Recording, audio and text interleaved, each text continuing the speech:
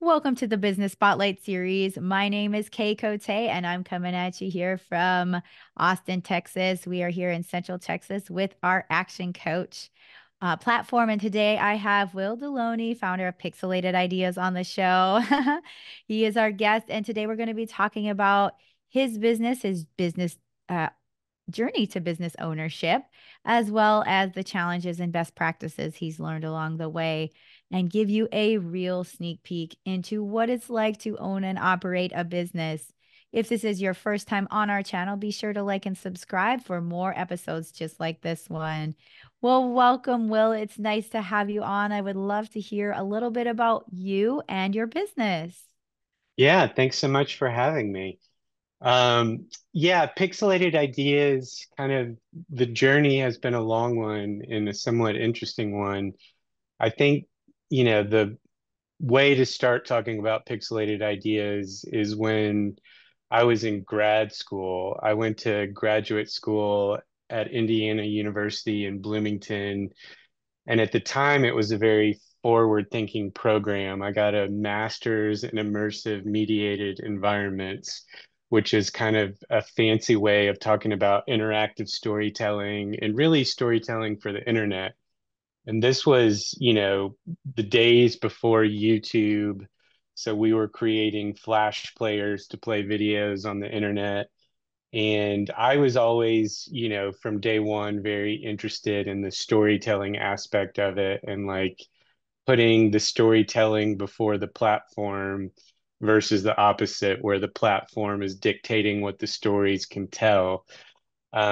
And so I had a lot of amazing opportunities in graduate school. I got to work on a documentary about John Mellencamp, and that was really my introduction into kind of professional documentary filmmaking. And that was a great experience. Because I got to do everything. I got to shoot, I got to edit, I got to help write, and really was involved in all aspects of that documentary. So that was a really great kind of introduction into that format. And my master's project was a documentary about bass and low frequency sounds. And I didn't want it to just be a documentary. I wanted it to kind of be an immersive experience. And so we did things like we would have parties and have, lowriders and cars come and give displays of powerful bass, and you would get to experience what that bass felt like and looked like. And so it was really an educational experience in like learning how to tell stories in multiple formats. There was the documentary, there was live events, we did zines, we did posters. And so that was really kind of the inception of Pixelated Ideas. There was a group of friends that kind of came together and all worked on that. And so from day one, Pixelated Ideas has always been like a creative collective of filmmakers and writers and graphic designers and people that are like-minded and creative and wanting to tell stories. Um, and so from there, after graduate school, I went to New York for a handful of years, 5 years from 2004 to 2009. I was in New York, and basically all of that group of people also moved to New York. And so Pixelated Ideas kind of really professionally doing our own thing started in New York, where um, we did a lot of music videos, but we had this idea that we wanted to do DVD extras, and this was at the time when DVDs were huge. This is showing my age, but we did a lot of DVD work. We did a DVD with Lou Reed and Lou Reed performing Tai Chi and doing a Tai Chi DVD. We did a lot of DVDs for rappers and hip hop artists. One of our favorites is Cool Keith. We did Cool Keith's DVD back in the day. He's an artist that goes by a lot of different aliases, including Dr. Octagon and Black Elvis, as well as a whole bunch of others. And so that was where we kind of professionally, as Pixelated Ideas, worked on a number of projects. And being a creative and being a filmmaker and being a production person would often get pulled into, full-time jobs. And so I worked at MTV for a number of years and MTVU, which was their college network, where most dorm rooms in college campuses across the US had this MTVU channel, and it was the one that actually still played music videos, but they would have these little interstitial segments where we would interview bands and shoot band performances and work with artists and writers and um, so that was kind of the New York branch of Pixelated Ideas. And then fast forward to 2013 is when I landed back in Austin. I worked in Austin from 2000 to 2002 as a stockbroker, kind of before I made that career transition into a more creative endeavor. But since 2013, Pixelated has been in Austin and I've been in Austin. And so, we work on everything from brand films and TV productions and documentaries. Documentaries is just something that's a passion of mine, and I'm always working on it one way or another. So that's kind of the quick snapshot of how Pixelated has developed and grown over the years to get us here to Austin to where we are today. What an incredible journey. I am sitting here like nodding along because I remember MTVU when I was in school. Oh, that's so And cool. it's so cool how this like it really comes full circle. So, as a creative and as an entrepreneur, that's got to be such a fun, fulfilling venture. So, I'd like to dive right in and kind of get into the meat and potatoes of your business. What's your current ownership structure look like? Are you the sole owner, or do you have investors involved? What's that look like? Yeah, I am the sole proprietor, and it's very much kind of on a per contract basis as to how I hire people. Um, and I definitely have creative partners that I lean on for everything. One's based in New York, another's based in LA, and then another kind of very close creative partner of mine is here in Austin. And so I am the sole proprietor, but every time I get a new contract or partner with a client, I kind of fulfill the roles as needed. And that really varies. It depends on, what type of project we're working on. If it's a documentary, I work with writers, I work with sound mixers and sound designers. I hire camera operators and production crews. And that's one of the things that I really take pride in is because I've had to move so much, I've Mhm. really maintained a network of creatives that I enjoy working with. And so, New York, LA, Texas, Arkansas, all across the US, I've worked with various crews and creatives, and I've always maintained relationship with those people that I've enjoyed working with. And so that's one thing that Pixelated Ideas is very good at. It's like you can have a project in Iowa or Kansas or anywhere across the US, and we have this built to scale model so that like if it's a smaller production and a smaller budget, we can be scrappy and kind of use a more skeleton crew, to stay in budget and make sure we deliver that project in a timely, budget-friendly fashion. But then, we work on these other projects where there are bigger budgets by nature. And, we can work with people all over the US and even internationally at this point. Um, Mhm. our latest project, we interviewed 88 artists in 22 different countries, and those are all artists that, I maintain relationships with and enjoy working with. And right now we're doing a theatrical run that's international on this latest documentary that we've worked on the past 4 years, and it's been amazing.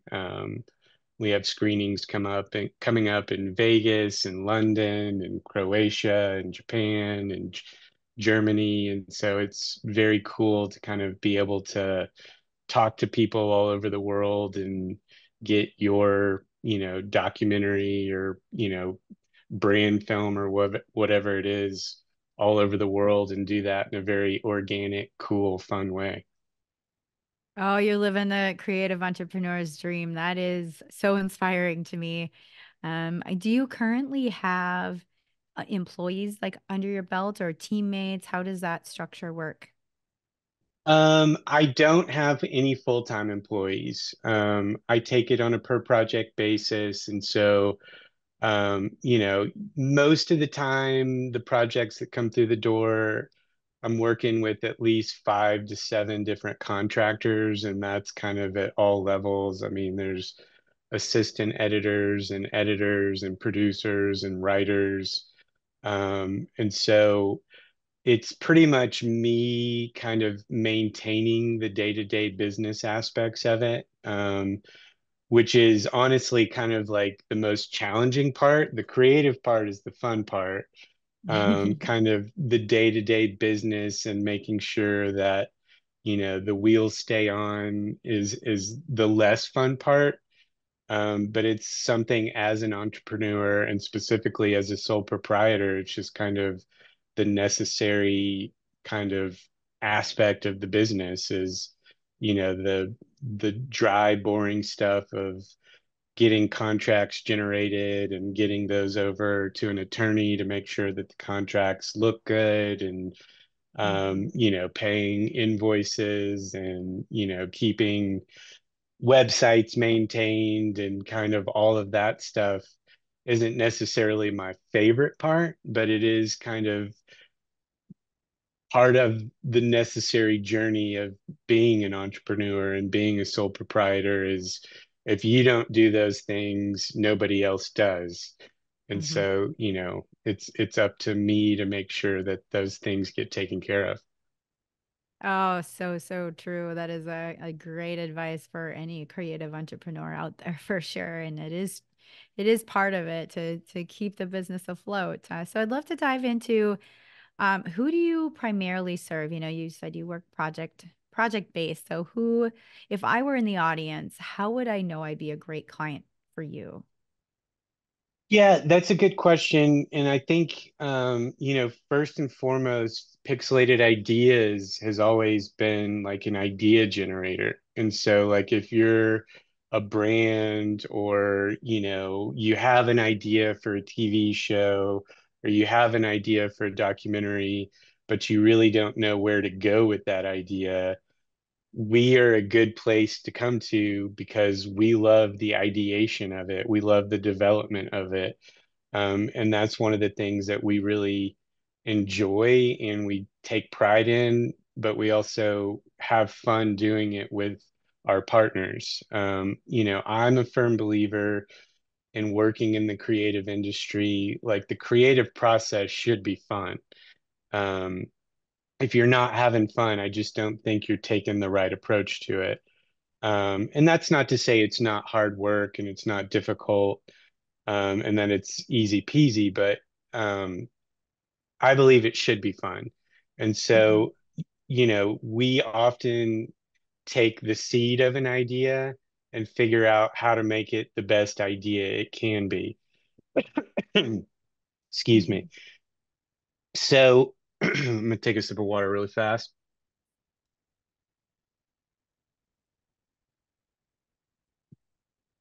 So our clients vary. We've worked with like Tito's Vodka, and we were kind of the go-to kind of production team and creative team for Tito's. for a number of years. And, they would often have like, again, the seed of an idea of like, we know we want to do something that's based around our summer campaign. And so we want it to kind of have a summer theme. And, they'll often have an idea of like where they might want these things to live. Like this will live on our YouTube or this will live on our social channels. But that's again kind of where we can come in and really kind of help develop like what that looks like and what that means. So if this is a YouTube campaign, what can we do to make this the most YouTube friendly kind of production and deliverable so that it's kind of hitting their goals? And that's often, part of the process too, is like really kind of digging in and figuring out what are the goals? Like what's our metrics to success on this project? And that really often kind of helps kind of inform what the creative looks like. And so, we're pretty nimble in that like we can work with a variety of budgets, but B, it's like, we can kind of really help shape and mold the creative so that, the client is getting the most bang for their buck. And so, um, kind of maybe a shorter answer to your question is we work with everybody from networks, big networks like Viacom to individual YouTube channels to brands, Mm-hmm. where we'll do things for their YouTube or we'll create a brand film. We're currently working on a brand film for somebody here in Austin called The Grand Lady. And they're a wedding events space, and they have this amazing, beautiful mansion and this gorgeous property where they, have weddings. And so we're telling their story and like how they developed and created the Grand Lady and how it became into being. And they're a super cute, awesome couple. And, they're telling their story of, the Grand Lady and how that came to be and, how they became a success. Um, yeah. And again, it's like we don't always necessarily deliver videos. Sometimes we help develop scripts or Mm-hmm. do things more on the pre-production creative side where we'll generate, outlines and kind of production plans and help, develop productions and ideas so that they can kind of get done in a creative, cool, efficient manner. Wow, that sounds incredible. I love that you kind of like told a story about your business. That is super cool. And I'm always curious too. It sounds like you're, building great relationships with your clients. How do you put yourself out there in marketing? That's one thing I want to dive into. So what are some of your marketing pursuits? Like, do you have a budget for marketing typically, or how do you put yourself out there? That's another good question that it's like the answer is kind of all over the place. And, to be totally frank and, truthful, it's our most successful form of marketing is word of mouth. Mhm. And it's developing those relationships and having kind of a good working relationship with our clients so that they are like, hey, this went super awesome for us, and we'd like to recommend you to somebody else that might be looking to do a similar thing. Um, this documentary that we've been working on the last 4 years is the first film that we've done where we are responsible for figuring out what distribution looks like. Mhm. And so marketing of that film has been unique in that like it's not something that we're doing for somebody else's platform. It's something that we're figuring out for ourselves. And so marketing on that front has been really interesting in that we have this goal, and our goal is like we really want, international distribution. We feel this obligation where because it's artists all over the world that we want to make sure it can be seen by people all over the world. Mhm. And so, marketing that has been very unique. And we're doing, like I mentioned, these theatrical screenings, which each screening kind of takes its own marketing and promotion. And so that's been unique, and some of it has been completely crowdfunded. There's a Mhm. very kind of active community based around this documentary, and the community is really rallied around the project and helped supported the project. Um, and then, the obvious kind of answer that everybody seems to be kind of excited about and trying to really figure out what the best way is through social channels. Um, and that's everything from Instagram, YouTube, Facebook, TikTok, and other, less known platforms. And really figuring out like what's the strategy there? Because each of those is kind of a different, unique audience in its own way. I mean, there's plenty of crossover, but the Facebook group is different than the Instagram group, and how they engage with those platforms is Yeah. different. And so marketing, on each different social channel, I believe takes a unique strategy to do that well. Hmm. Um, and so it's definitely all over the place and it varies by project, but that's another place where we really try to be kind of laser focused on the project and what is best for the project to make sure that those marketing dollars and those promotional funds are being used in the best way possible. Oh, definitely. Well, it's been so fun, like learning about your business and how it's structured from your marketing. And I'd love to dive into a little bit about you. I know you touched briefly in the beginning of the conversation, but I want to know, what was it like for you when you chose to go into business for yourself as opposed to, like, say, joining another production crew, or, what was that transition like for you? Well, um, the transition kind of, starting my own business was all these factors just kind of happened at the same time. It was kind of, a storm of all these different scenarios that kind of really came into place at one time. I had moved from LA back to Austin in 2013, and I had been working for a production company for a couple of years. And basically, I moved to Austin to kind of help oversee this production team. And it was a team of, roughly 15 people. And we were the video team for a company that produced thousands of videos. And Hmm. that's really where that lesson of, built to scale and what that means. It's like, producing 20 videos takes a certain type of workflow and a certain number of people to do that versus like, here's 2,000 videos that we need to produce over the next couple of months.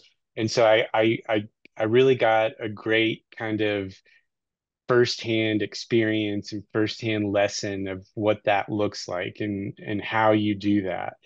And so Hmm. in 2013, they were headquartered in Austin, but they had this office. I'm sorry, they were headquartered in Santa Monica, but they had this office in Austin, and they decided to close the Austin office in 2013, and they offered me the opportunity to come back to Santa Monica and work out of the Santa Monica office. And that's when I kind of made the decision of like, I'm going to branch out and do my own thing and I'm going to start my own business. And so that lesson of like what it looks like to, get incorporated and, build your brand and, the graphic design of your brand and where your brand's going to live and how do you get your brand out in the world.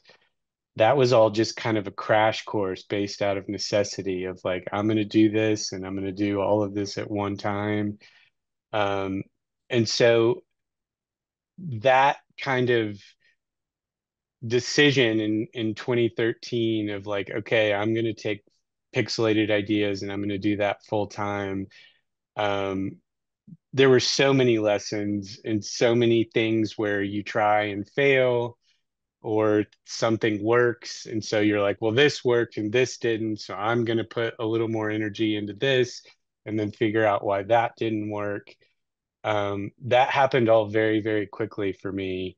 And, it was a decision I made that wasn't necessarily an easy decision, but it's something looking back on that I'm very glad that I took that route. And um, I wouldn't have it any other way at this point.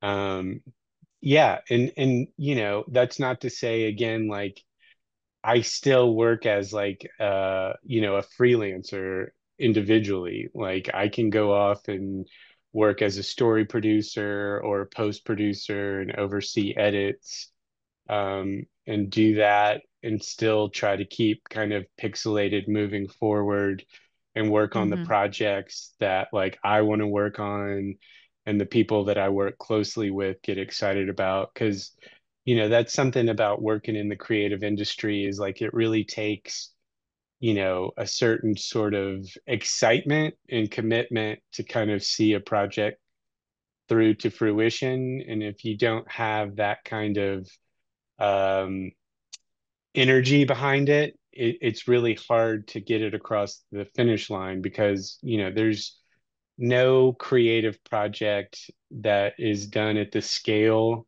that I do where I can do it by myself. It's something that is always going to take others. And so I really kind of focus on the types of projects where creatively it's going to be fulfilling and just from a storytelling perspective, that it's a story that I want to tell and it's a story that the team wants to tell so that it's something that like, okay, this is something that's new. We're excited about it. Let's do this. And so, yeah, That's really cool and very powerful. Thank you for sharing that. And, we've covered a lot of ground in this conversation. It's been so much fun picking your brain, hearing about your business. And I'd love to go into a few rapid fire questions. These sure. are these are fun. They're very top of mind. First thing that comes to your mind is your answer. Are you ready for some rapid fire? Let's do it. I'm in the hot seat. All right. Question number one. What is a key to success for you? The key to success is really just having fun. I mean, I kind of talked about this briefly earlier, but like I just my transition into the career that I'm in now, I was not having fun in my previous job, and this is one where it's important to me that I have fun. And so like in it, most business owners would probably not agree with me saying this, but like even more than the financial rewards, I want to have fun working on the projects that we take on. And so for me, that is like that's success. If I take on a project and it was enjoyable and I had fun doing it, I believe I've been successful. Definitely agree with you there. Next question is, what is one piece of advice that you have for other business owners?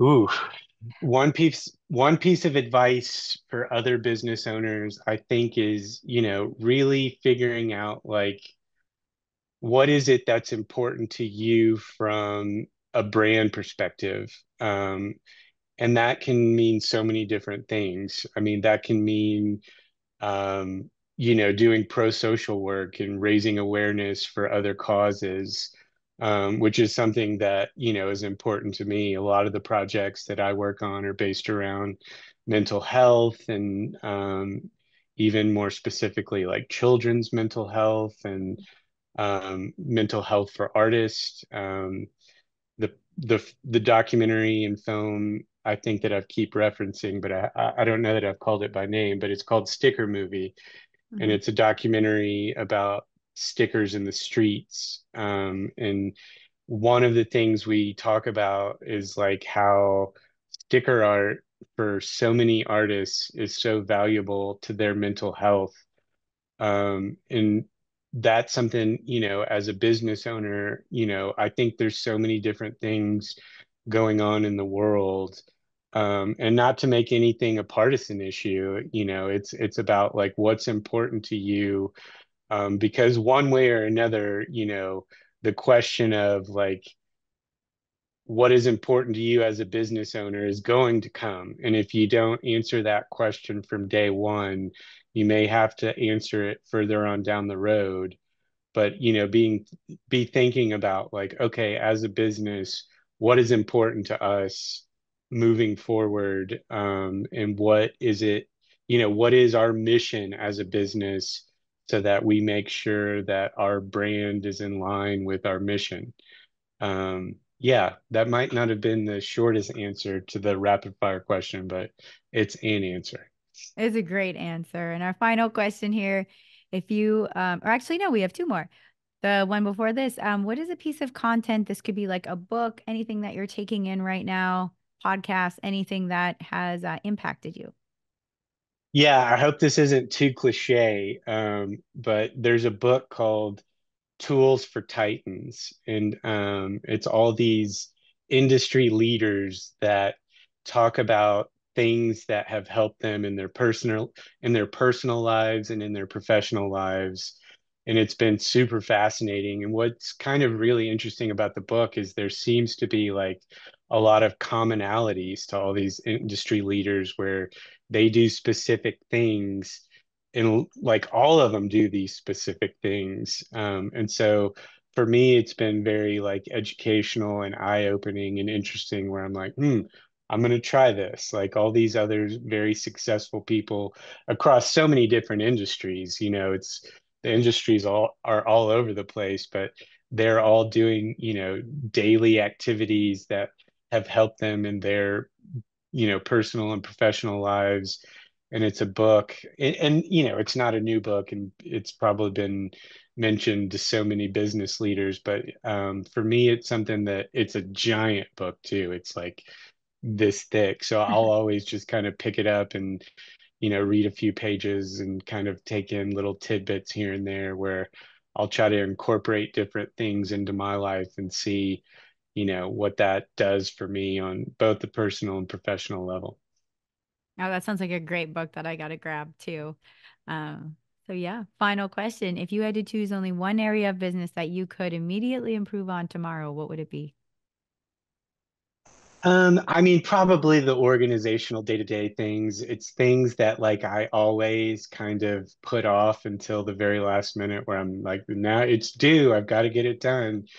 So being a little bit more proactive in kind of those day-to-day tasks, as well as, I mean, whenever you get into a project, especially one that you're really, excited about and motivated about, I'm very much an all-in type of person. And, even like if I work on a documentary about a certain subject, I get very immersed in that subject. Mhm. And so I can kind of often get laser focused on something. And so I know that one of the things that I'm actively trying to better myself on is just balancing the tasks that are needed to successfully run a business. And so, one of those things is generating new business.